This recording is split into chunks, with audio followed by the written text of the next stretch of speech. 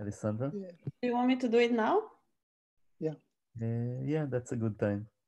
Okay, so I would like to thank all the speakers of the secure computation session. And it was a very good one. Yeah, thanks everybody for the questions and for participating. And I'd like to thank the moderators of this session, Elet, Nishant, Eyal, and Alessandra. So thanks a lot. And all speakers of the session. This was a very lively session.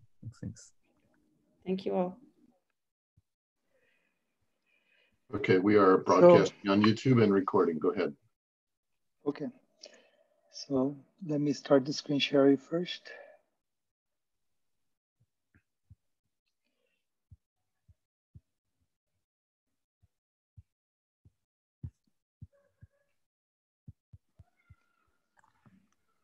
Sorry, somehow it's not allowing me to share.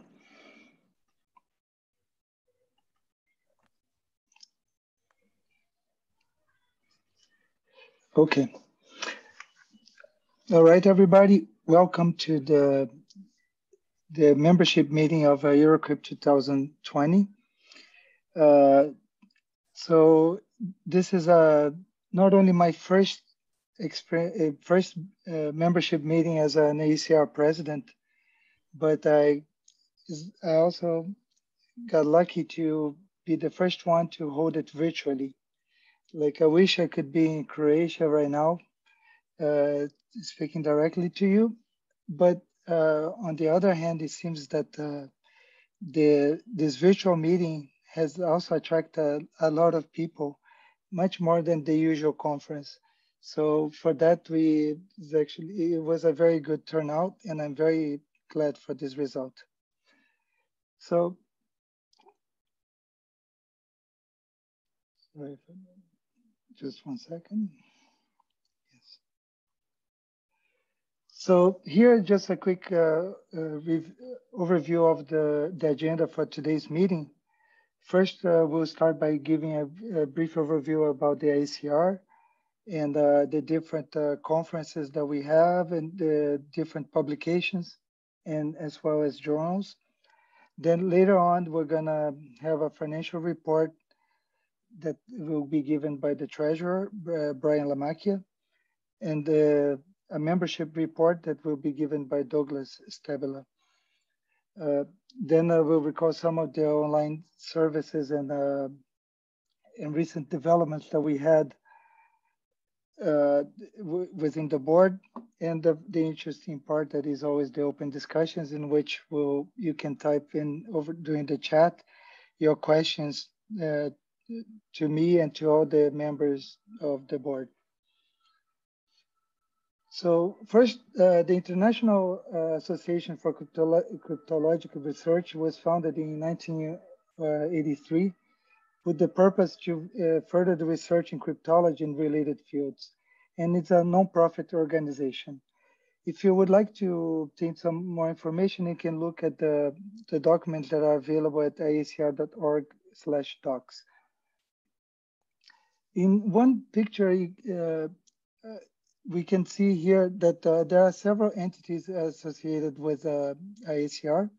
On top of everything, we have the membership assembly, which we have once in every general conference every year, like this one.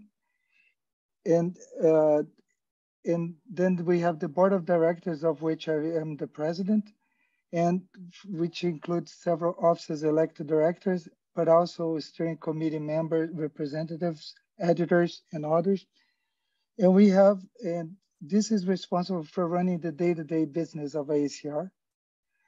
And another committee that is independent of the board is the Fellows Committee, which is responsible for choosing the new fellows every year. In terms of, in addition to the conferences and the journals, so there were some recent additions to IACR. For instance, a Real World Crypto Symposium, which has been part of IACR now for 3 years, and the IACR schools, and this has been more or less 6 years ago. So by attending an IACR event, every attendee becomes a member for the next calendar year. So in particular, by attending Eurocrypt 2020, you become a member for 2021. So the membership fee for regular members is $50 and half of that price for students. But we also give the option for people to become a member online. So in particular, if you have not attended a conference last year, you can renew your membership online for this year until September. The board of directors has like the 4 officers, that is the president, the vice president, the treasurer, and the secretary, and 9 elected directors. In addition to that, we also have several appointed directors that includes the general chairs of the area conferences, that is Eurocrypt, Crypto, and AsiaCrypt for the current year and for the following year. In addition to that, we have also observers representing the steering committees of AsiaCrypt and some area conferences such as CHES, PKC, Real World Crypto. So for more information, you can check on bod.html, the exact list of the members of the board. And every year you elect 3 directors, and the information about the this year's election will appear on elections/2020. The current members of the board are listed here, including myself, and here you can see some members, in particular, we have Matsuyuki Abe, Tancred Lepoint, and Moti Young. They'll be up for re-election if they decide to present themselves again. In addition to that, the other board members, they're listed here. In terms of publication, first, one of the main journals of IACR is the Journal of Cryptology, whose editor-in-chief is Kenny Patterson, whose term ends at the end of this year. So people can, of course, access it online, but for those who opt for a printed version of this journal, they can do so by opting in by paying $40 extra. And in addition to the Journal of Cryptology, we now have 2 transactions. The first one being the IACR Transactions on Symmetric Cryptology, which is a conference hybrid. In particular, these transactions, they publish the proceedings of FSC, and any paper that appears in TOSC gives a presentation at FSC. So what is nice about this journal is that it comes wrapped in a strict review schedule. And another point is that it also provides golden open access. So people have access to the publisher version as soon as the paper appears online. Similarly, for the CHES conference, we have the Transactions on Cryptographic Hardware and Embedded Systems, which is also a conference journal hybrid. And as in the case of the FSC, every publication in CHES gives a presentation at CHES. And like the other one is also gold open access. In addition to this, we also have the proceedings of conferences, in particular, AsiaCrypt, Crypto, Eurocrypt, PKC, and TCC. RWC, being a symposium, actually does not have proceedings. And here, all members can access this information online from day one, but we also have golden open access, but only after 3 years through the Springer website. Another publication venue is the Cryptology ePrint Archive, which has been extremely successful and in recent years have attracted more than 1,000 submissions per year. And there are some interesting notes about it. For instance, the record for the number of revisions of a paper is 124, which is a paper which turned out to be withdrawn. And the editors of ePrint are Job Buzz and Tancred Lepoint. As I said, in addition to the conference, we also have, for a few years now, cryptology schools. The idea of such schools is actually more educational and to provide more focused learning. In particular, these schools last about a week, and they usually happen different seasons. And the IACR in this case provides support for speakers and publicity. There are several, the list of schools can be found under iacr.org/schools. And among the upcoming schools, we have the Azogin-based cryptography, the School on Encrypted Search in Morocco, and Theory and Practice of Multi-Party Computation. As you may notice, I didn't add dates for these events. Some of them were already expected to have happened, but due to the COVID-19 pandemic, these events ended up being postponed in some cases. So then if you intend to run a proposal of a school, you would like to have support from IACR, please submit your request for support. The next proposals are due on June 30th. Another important aspect of IACR is the distinguished lecture. This is an annual lecture that is given annually is the IACR board that selects the speakers, and this happens every year in a particular conference. So it alternates between Eurocrypt and Crypto and AsiaCrypt.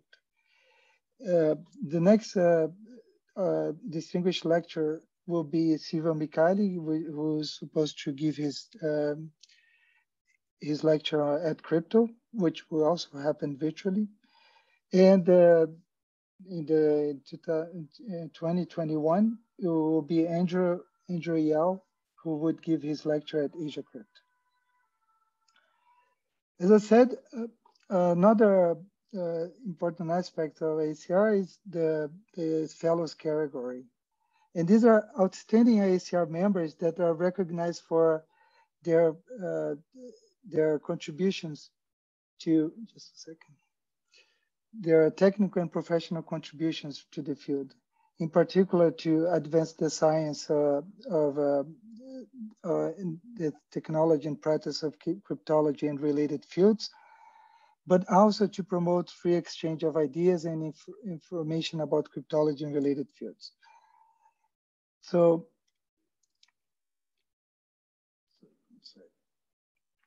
in this year, we're happy to announce that there are 5 new fellows, members that got elevated to the status of fellow, and these are Evgeny Dodis, Rosario Gennaro, Shwejia Lai, Tal Malkin, and David Nakash. So for more information on the fellows program and how to submit an application to support for a fellow, you can look at the fellows website.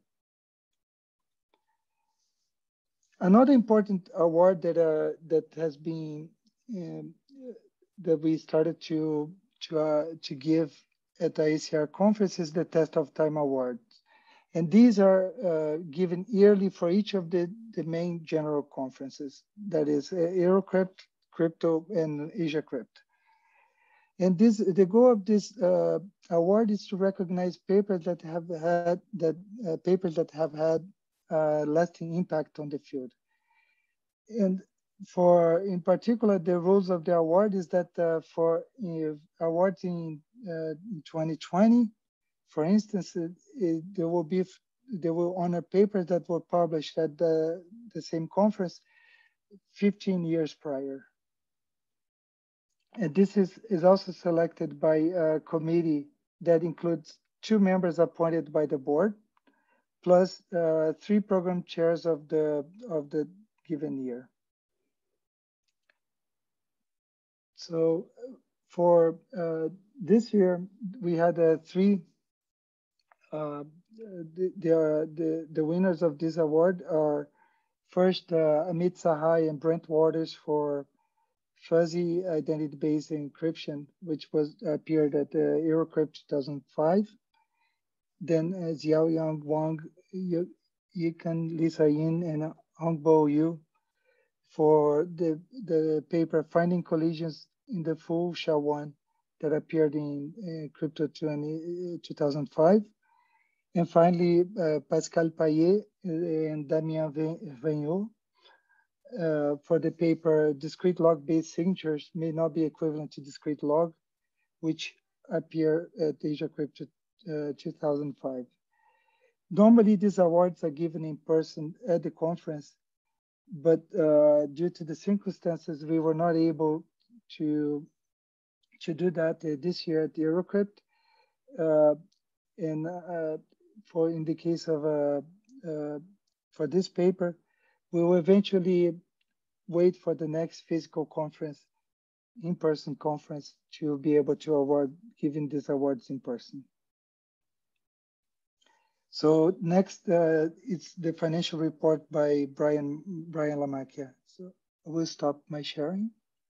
Great, and I will share my screen.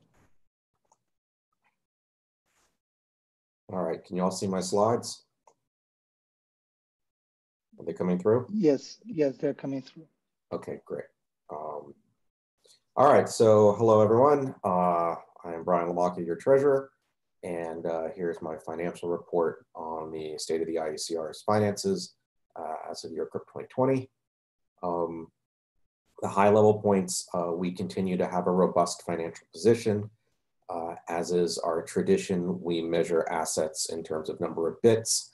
We're at 21.38 bits. We have dropped a fractional bit due to market conditions, which I'll get to later, but we're still in a very strong position. Our administrative overhead to run the IACR continues to be very low, less than 3% of our overall revenue or operating income from the conferences we run. Now that may go up this year because as we have fewer in-person conferences, our income will drop and the administrative expenses for this year will be a bit higher as a percentage, but overall we're running very lean. And over the past year, we spent $47,250 approximately on student speaker support through the Cryptography Research Fund for Student Speakers. And we paid out about $15,000 in school support and another $20,000 that was approved by the board and communicated back to schools, but which has been deferred because those schools have been deferred to a later point in time due to COVID-19. So, we've been able to allocate, $80,000 or something for student support and school support. We just, some of that's been delayed and we have the money set aside for it. If we look at conference attendance by year, here's a reflection back of conference attendance to 2017. You can see the spike, and I generated this graph last night when Eurocrypt attendance was at 1,208. I believe we're at least 1,211, 1,212 now, so we've obviously set a record for that. But if you look at our membership, you'll see since the addition of RWC in 2018, it's continued to improve. And in January of this year, set a record for in-person attendance at an IACR event of 655. But our events, have been growing in attendance. And in fact, when we see some of that, that also translates into additional revenue, depending on how we budget for conferences. Here is the summary of income and expenses for each conference in 2019, plus RWC 2020. Now, as a reminder, we aim to budget to zero. That is the profit or loss for a conference we hope is break even, and we don't mind if we go over and under a little bit because you know, you try to budget as best you can. You don't know what actual attendance is going to be. If you look at the column on the right, we made a bunch of money in 2019. That was not our intent. What I normally do is I use excess funds above and beyond what we would normally invest to plow back and subsidize events in the following year. So I tell general chairs to budget a little bit under, and effectively we subsidize that out because our goal here is you know, to run a nonprofit organization with sufficient assets in reserve to fund activities in case of a crisis situation. In the case of RWC 2019, they had, and in Crypto 2019, both conferences had, as far as I can tell, very good sponsorship above what had been budgeted. They also had attendance above what had been budgeted, and therefore that led to a bit of overages. PKC 2019 came in way under the expected budget. So they had budgeted very conservatively. We had set fees based on that basis, and then their expenses came in much lower, leading to a $24,000 surplus. The other surpluses are roughly in, like for Ches and for Eurocrypt last year, are, you know, within sort of a little bit of leeway given increased attendance and what we would have expected. The TCC last year ran lean as well. We lost a little bit of money on AsiaCrypt, perfectly fine. And RWC 20 this year, we kind of budgeted better and expected to have greater attendance, and so you know, lost under 2,000. So we're perfectly fine on that. Of the 241,000 we made, you know, that some of that then goes into reserves, and the rest of it would normally be used for subsidizing events this year. We do also track the cost of our events, inflation adjusted. So this is a graph we've started using the past couple years that Douglas and I are maintaining to watch trends in conference attendance fees, because we are trying not to make money off our conference fees, and we want to make sure that we're not spiking you know, our registration fees. And you can see that while we kind of bounce around, the trend lines are growing somewhat slowly. These are inflation adjusted dollars, but you know, we are maintaining, you know, reasonable expenses to attend the conferences and trying to avoid spikes in costs. Right. Now, There's a question about FSE 2020. There's a question about FSE 2020. Okay, I can't. How do I get to the questions? I think the issue is because some people see members being added due to FSC, but this is related to how we postpone the event. Yes. Okay. So if the question is about the 77 people here on FSC, what happened in those cases was people registered for FSC, and then when FSC had to be delayed, first initially because the Greek Ministry of Health first initially said, you know, no conferences for the 4 weeks that included FSC. We offered everybody in FSC the option of either maintaining their memberships just for when FSC got delayed until November, or we would refund the membership to them.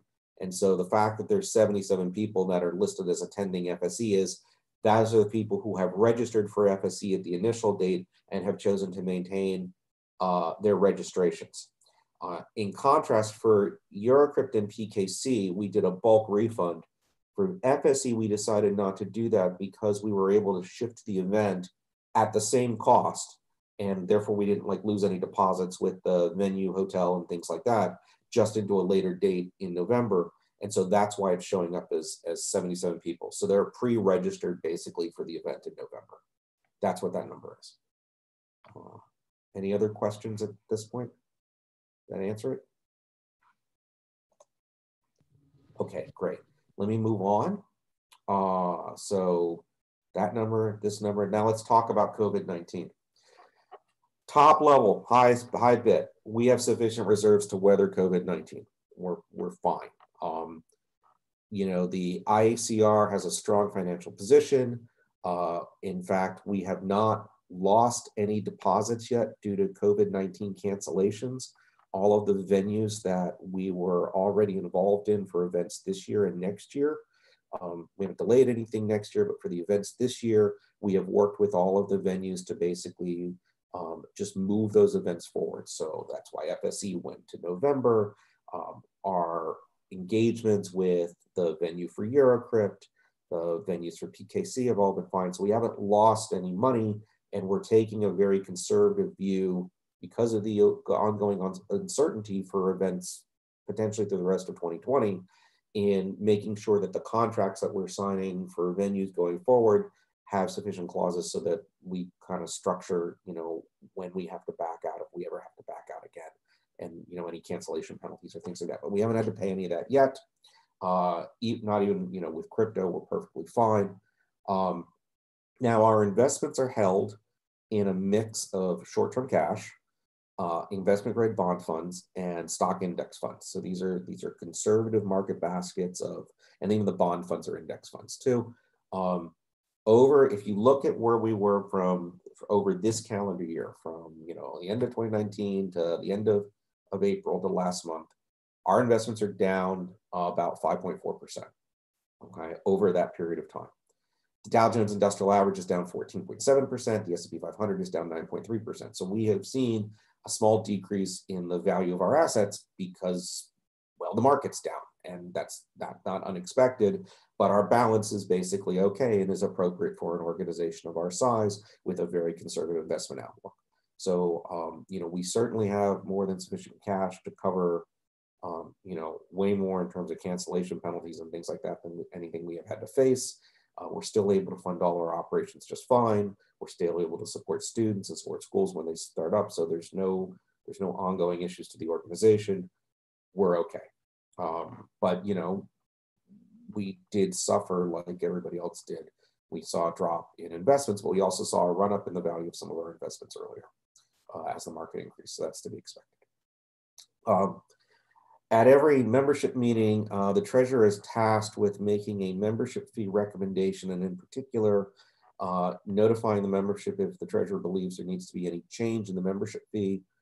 Given our strong financial position, given our low administrative expenses, I do not see any reason to change our membership fee at this time. So I continue to recommend the $50 full member and $25 student member rate. Okay, thank you. That concludes my report. I'm happy to take more questions at this time if they're specific to finance. And I will stop sharing my screen.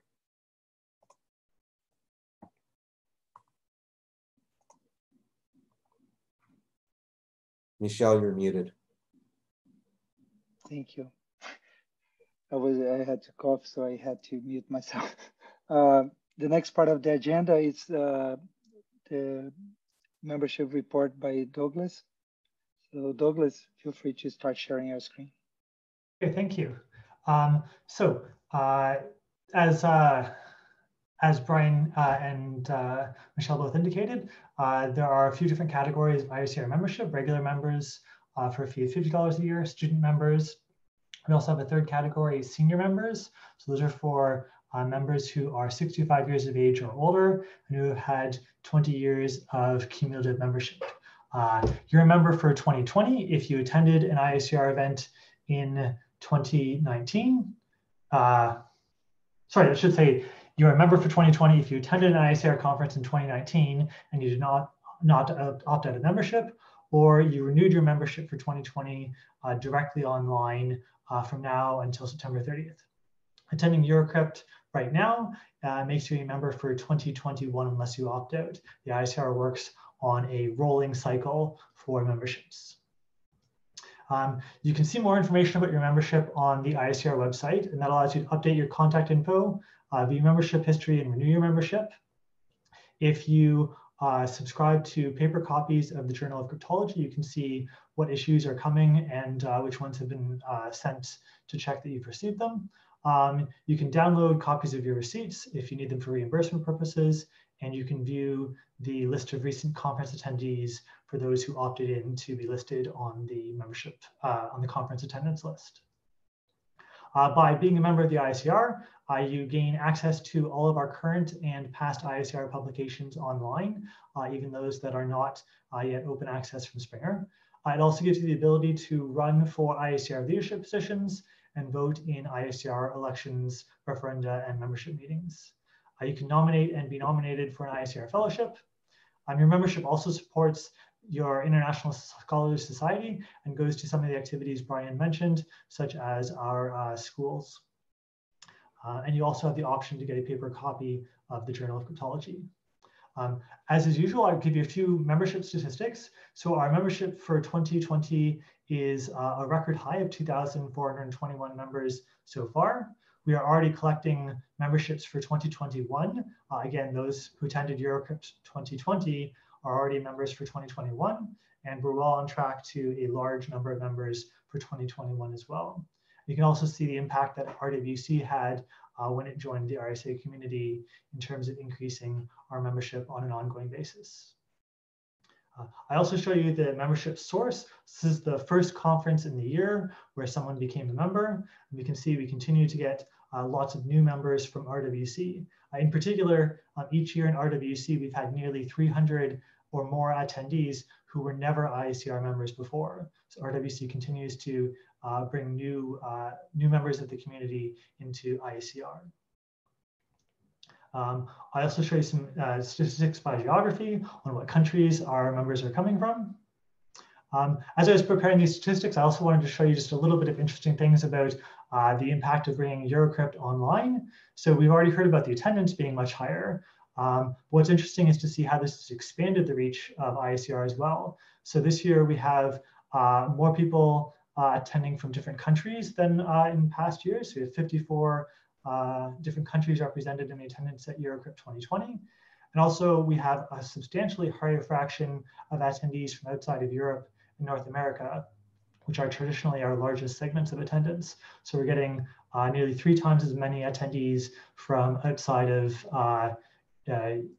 Europe and North America for our online Eurocrypt. And here's just a map showing as well all the different countries that have attendees.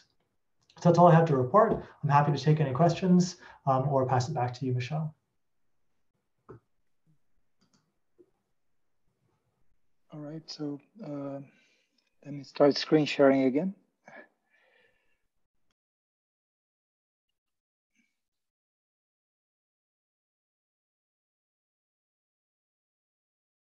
So now that we're done with the membership reports, let me just review some of the services that have been provided by IACR, in particular some of the online services.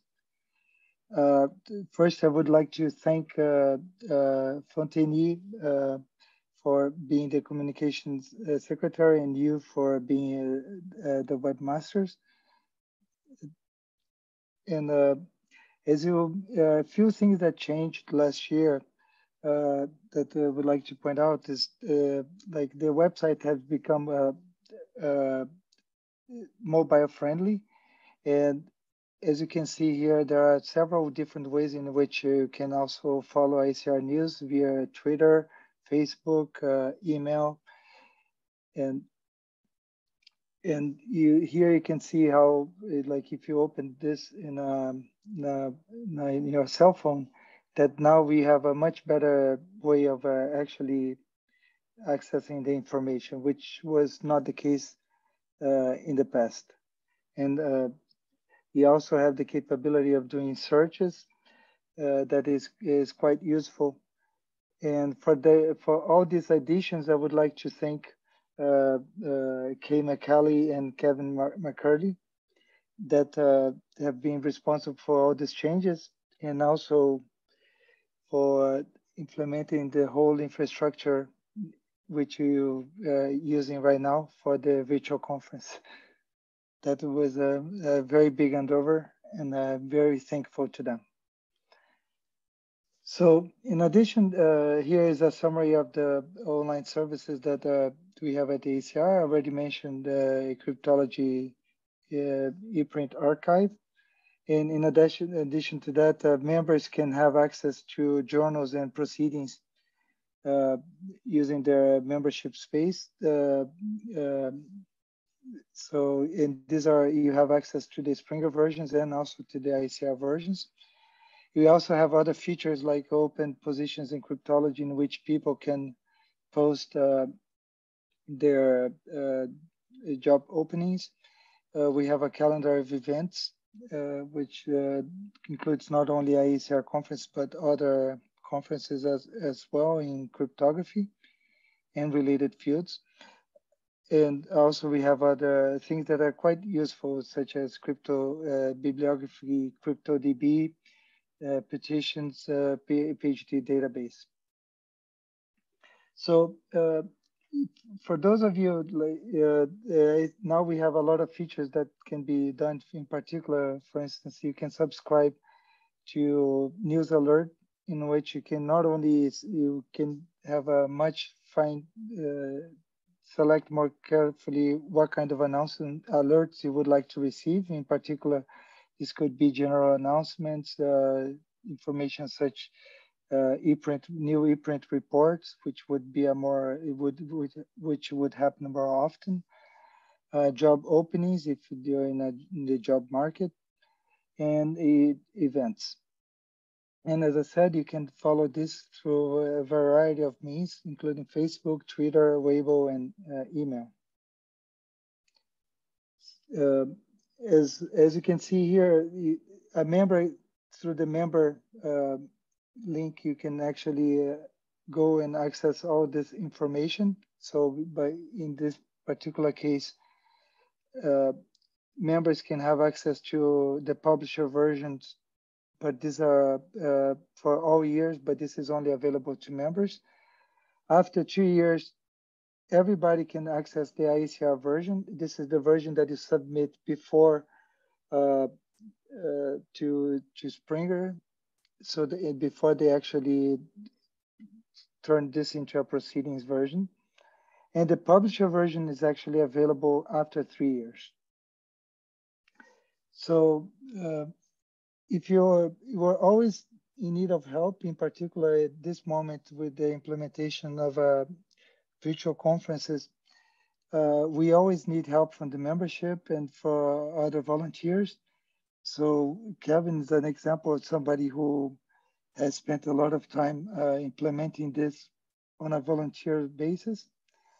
But also it's important to mention that like the Eurocrypt 2020 would not be possible without all the people that act as moderators, the program chairs that were able to set up the program, adjust the whole program to this online version, which required a lot of work. Leila and Stefan also have been able to help with this change to the online site, and also with the setup of this virtual conference.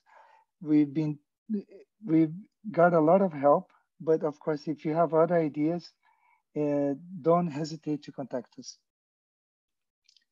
So now I would like to cover some of the current topics that we've been discussing in the board. Of course, the last few months, the main thing has been the impact that COVID-19 has had in our conferences, and this led to the implementation of virtual conferences, which has taken a big chunk of our work. And another few changes that happened starting that were decided in prior years were parallel co-chair model. So and also the introduction of workshops, which are now an integral part of AsiaCrypt, Crypto, Eurocrypt. This was supposed to happen outside Eurocrypt 2020, but unfortunately, due to the pandemic, the workshops were canceled. In addition to that, I also would like to mention some changes to journal cryptology. And we're always aware also and paying attention to difficulties that our members have with visas and problems with international exchange. So let me start with first with the journal cryptology. so right now, the current system, we have two types of papers. Papers, once they get accepted, they appear online, but they are not formally assigned to an issue. So this created a category which is known as online first. And usually papers stay there for about 9 to 12 months. Starting in 2021, we're actually going to switch to a different publication model, which is known as continuous article publishing. And in this case, papers will be assigned to an issue as soon as they are produced by Springer. As soon as the authors submit their final version and Springer does the editing, papers will be assigned to an issue. And the issue closes as soon as we have enough papers in this issue. So the advantage of that is that we no longer have this online first category, and papers would be indexed more quickly.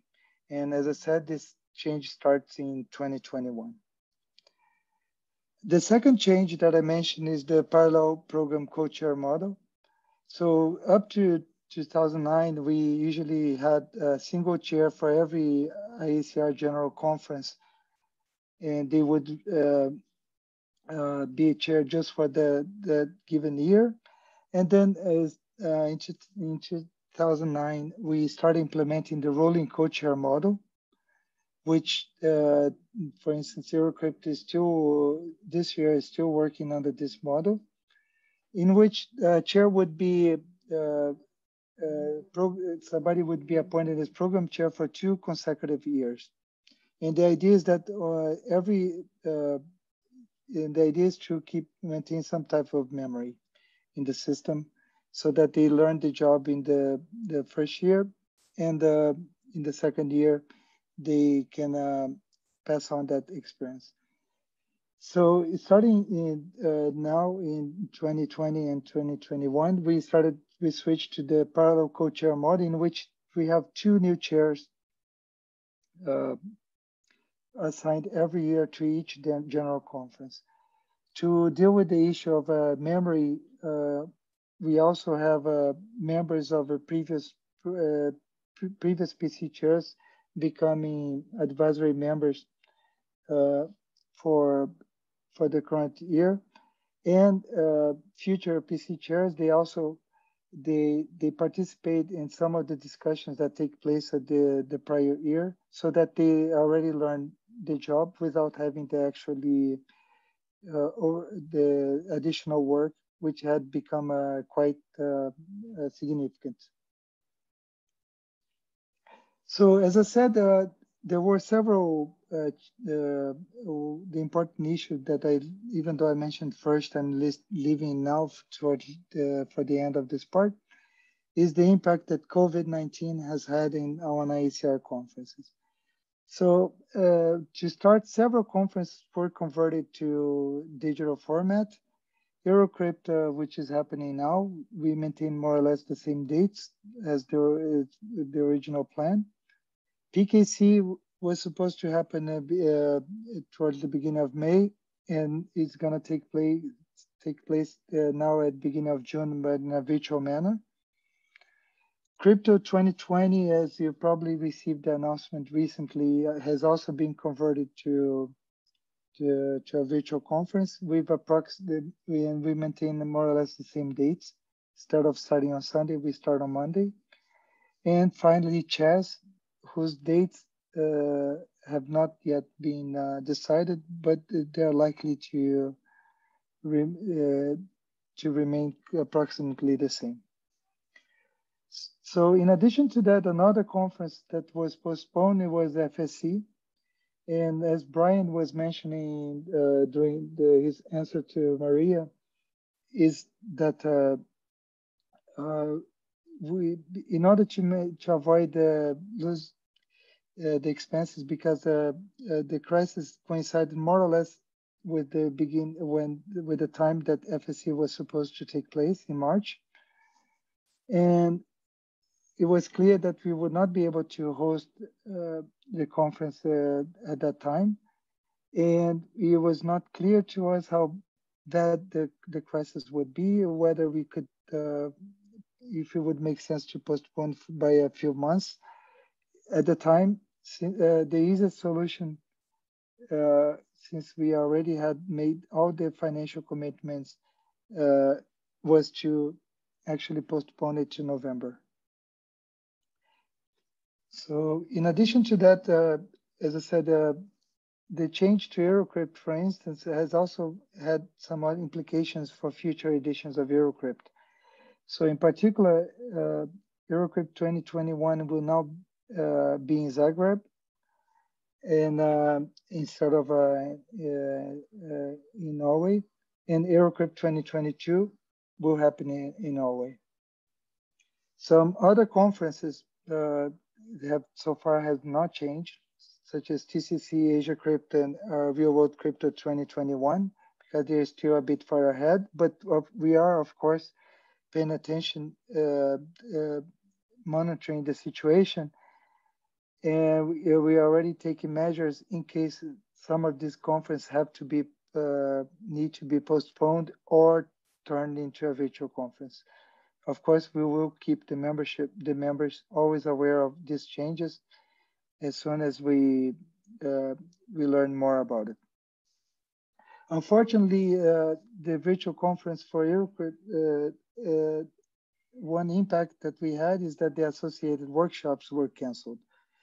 Although we, in a virtual setting, in principle, we could actually implement some of these workshops online, for instance, in weeks next around Eurocrypt, for instance, the week before or the week after. It seemed that this didn't seem like the best solution for us because there were too many uncertainties surrounding the implementation of a virtual conference, and our goal was to first focus on Eurocrypt itself, but for future events, we will consider holding some of these associated workshops online for those conferences that are taking place online.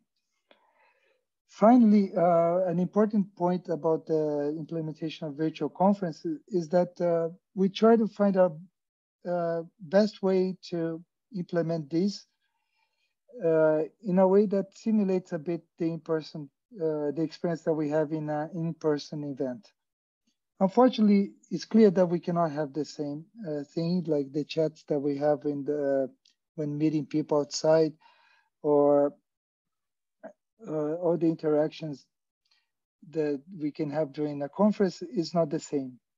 We certainly don't have a banquet, although some people may have some after they attend their talks here.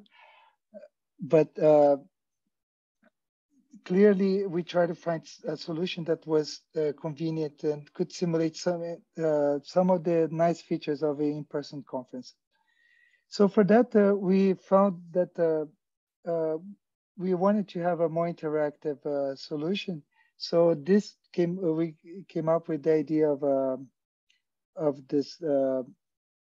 having these panels, and this is an idea that came up. Like Kevin and Kay have been the main people driving this implementation, and we also have pre-recorded videos which people can watch to see the whole details of a paper.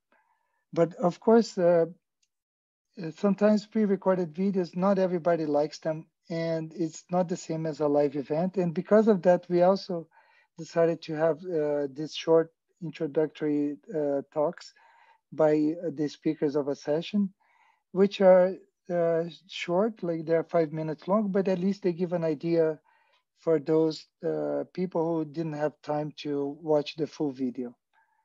But in addition to that, we also decided to implement these using Zoom and YouTube. We actually discussed this several options, and the main point for our decision was that we needed something that was reliable, that could scale, and we understand that there were several issues related to the use of Zoom. People have been complaining about the security issues, and we are aware of these issues. And what I would like to state clearly here is that our use of Zoom or YouTube does not constitute an endorsement of these technologies. And one of the features that also that we used as the basis for a decision is the fact that attendees are not required to install Zoom software to attend a webinar.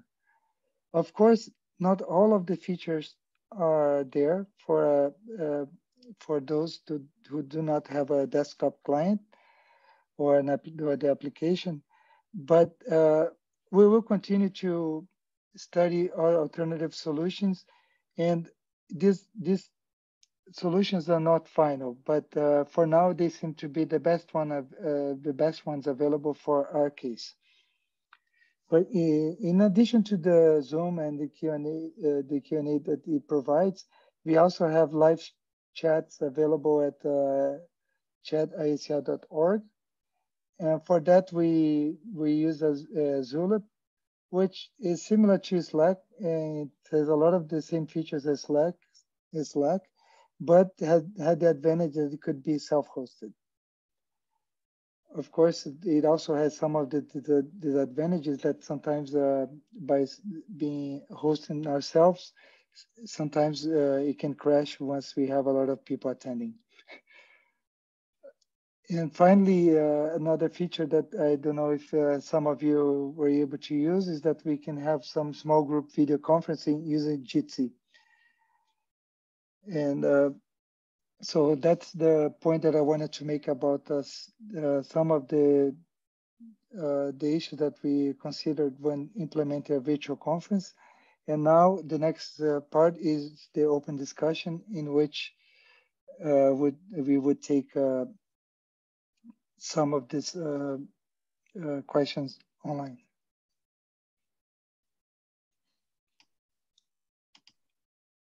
So, of course, people would need to type their questions using the chat.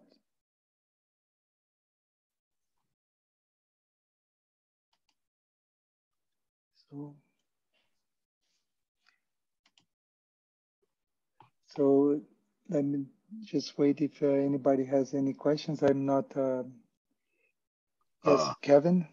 I'd like to say a couple of words about the virtual conference choices we made. These are always subject to revision, and this is our first attempt. This is the best we could come up with for this particular time frame. And there's another conference, PKC, which is June 1 through 4. We will probably use pretty much the same thing, though I'm actually curious to try using the Zoom large meeting format instead of the Zoom webinar format. That would show all the people's faces on screen. And I'm not sure how to test that because we can't run an event with 500 people easily. I guess we could try to recruit people. Please join us on this date. I think if you have suggestions for how to change things, you probably should send them to virtual-conferences@iacr.org, or try to go to the Zulip chat and participate in the discussion there, or you can just send email to the board or others.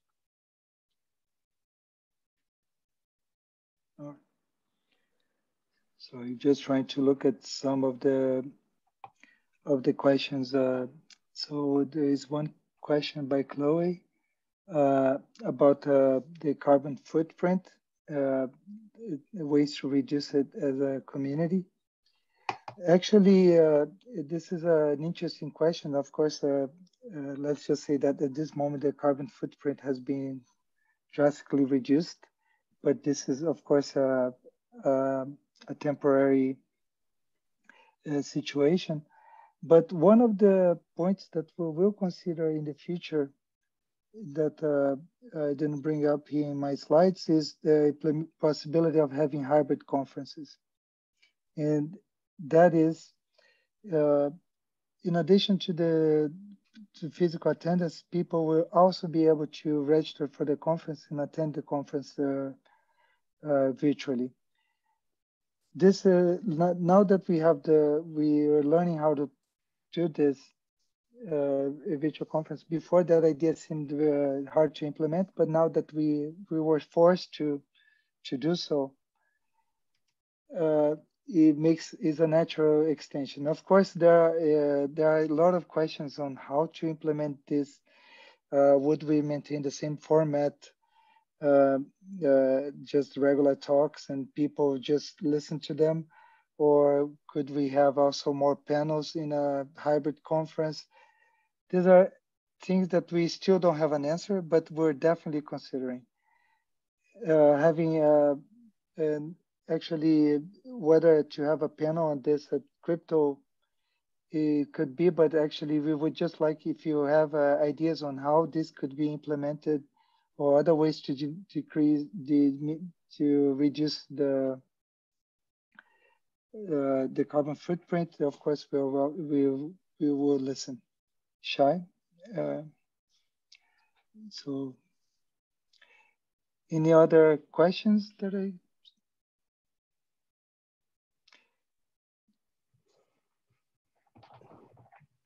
how do you collect ideas for you to read? For now, I think the best option, I don't know if Kevin agrees, it would be perhaps the chat that we have, the chat infrastructure that we have using Zulip could be a way for you to send us information to start a discussion. But sending emails to us, yes, emails right now would be one solution. I don't know if anybody else has another suggestion. I should probably mention that the Zulip instance will be torn down after the conference. And I'm not planning to save the content and make it available.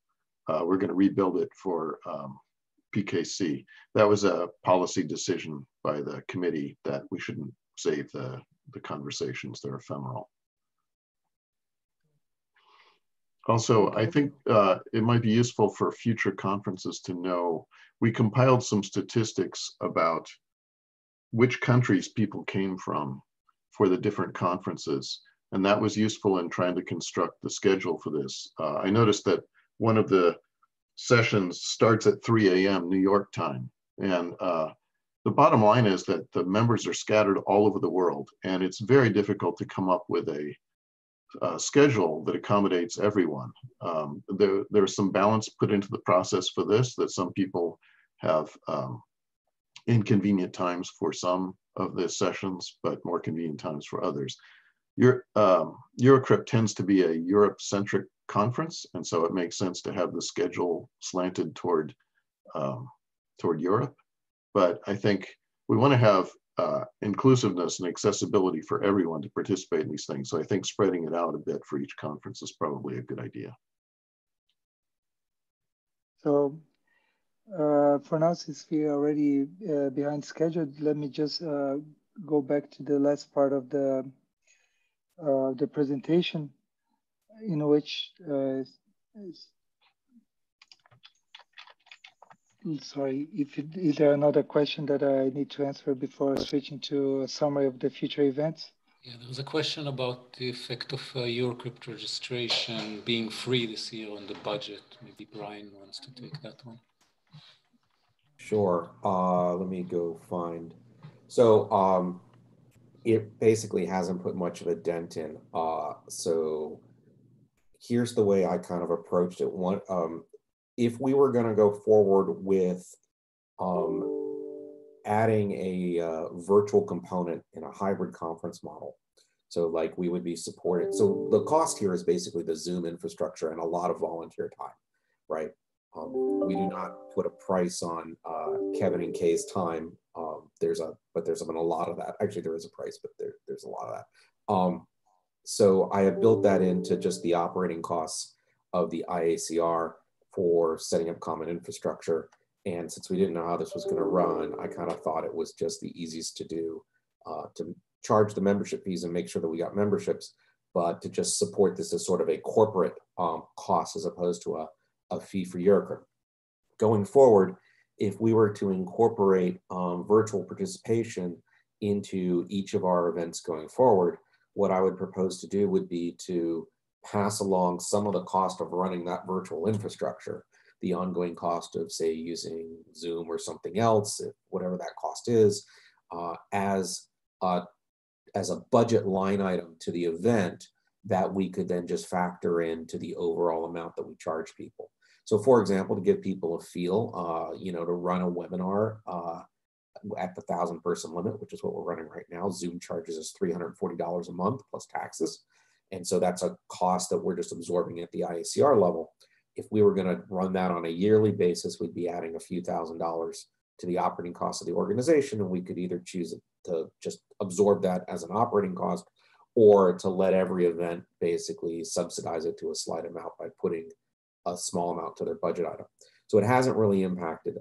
I did feel it was very important that we maintain our membership. And so one of the reasons we've structured things the way we have is to make sure that people pay their memberships so that they maintain IACR membership next year. We also heard from more, and Douglas can maybe talk to this a bit more than a few people that in their particular reimbursement situations, standalone memberships are not easy to reimburse, but memberships charged as part of conference fees are. And so, you know, this also makes it very easy for people to get costs covered by employers and things like that. But really the cost to us to run this experiment outside of web development time and the Zoom costs have been really pretty small. And those are costs that I think are important for the organization to bear as an organization. So not really worried about that as a dent in our finances.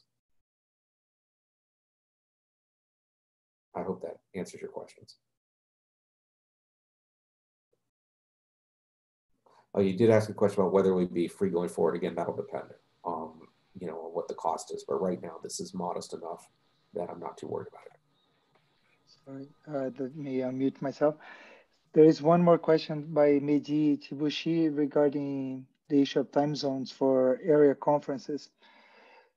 And this, I think, of course, this will be, the way time zones will be considered will depend largely on where the conference is taking place. But this is not a decision in a way that will be taken by the board. It will be a decision that will be taken by the program chairs when they build their programs and they decide what is the most convenient time for having the presentations. So unfortunately, we don't have this solution. The choice will be based on each conference, just depending on what is most convenient. So now I just would like to complete the presentation, would like to just recall some of the future events that will happen. So as said, the next general conferences for this year will be Crypto 2020. That will take place August 17th to the 21st, and will be taking place online. Then after that, we have Asia Crypto in Daejeon, Korea. Of course, right now the schedule has not changed. It is expected to take place in person, but we're keeping an eye. For 2021, as I mentioned before, Eurocrypt 21 will be in Zagreb, and with Leila and Stefan as general chairs. Crypto 2021 will take place starting on Sunday 15th to Thursday, August 19th at UC Santa Barbara. In 21, we have the Asia Crypto will take place in Singapore. So for 2022, we still don't know much except for Eurocrypt, as I mentioned before, will be in Norway. With Colin Boyd still being the general chair. So the dates have changed slightly. So it's going to be towards the end of May, beginning of June. And Crypto 2022 will still be, so the dates have already been set for the 14th to the 18th of August. And Asia Crypto, we just no decisions have been made yet. For area conferences, we have a PKC that will be taking place online in a couple of weeks. So for those of you interested in the area, it would be great if you can join the conference and attend. Chess will also be taking place online. The dates here actually is my fault. These are the original dates of the physical event. It's not clear yet whether these will be the same dates that we for the chess conference, but this information will be given later. FSC, as I mentioned, has been moved to the 8th to the 12th of November in Athens. It was supposed to take place in March. And finally, the next two, we have TCC 2020 taking place in Durham, North Carolina in mid-November. And Real World Crypto, which is supposed to come back to Europe in January in Amsterdam. So with this, I would like to thank everybody for sticking around and for participating in this first ever virtual membership meeting. So it was, I'm glad that we had quite a few people attending. Thank you. So anybody else would like to?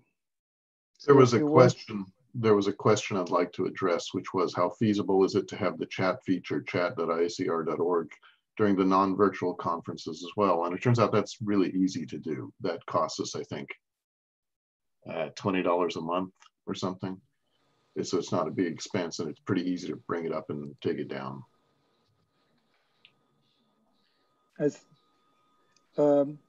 Yeah, there were some other questions that I could answer.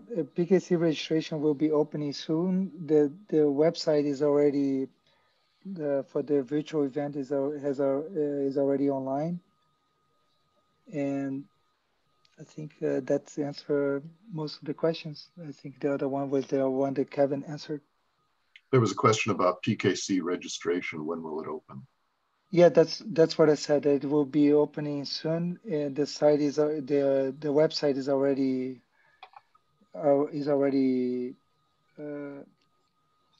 online. There's another question about how many members are attending this membership meeting. The number of attendees right now is 143. Oh, I see. Yeah, it was higher earlier. Yeah, people are tired. Mm-hmm. All right. Thank you everybody for participating in this. It's a nice experience, and I guess we're gonna have another one at Crypto. So, but I hope you're enjoying the conference, and I see you tomorrow. Thank you, everybody. I hate to say it, but I think Yevgeny has asked a question that you've all wanted to answer. Yeah, and not super important, just 25-minute talks are probably not feasible because of the time zones. You want to really condense the schedule. So we wish we could have 25-minute talks, but it doesn't seem realistic. I think Helga Lipma had suggested that we have TikTok videos of duration a few seconds. I saw that on Facebook. Evgeny, if you give a very funny ramp session talk, it's 6 minutes. So that's your chance to get above 5 minutes. All right, everybody. I think we are already 10 minutes over time. I think it's time to end the meeting. Thank you again for participating, and look forward to seeing you for the events tomorrow. Bye.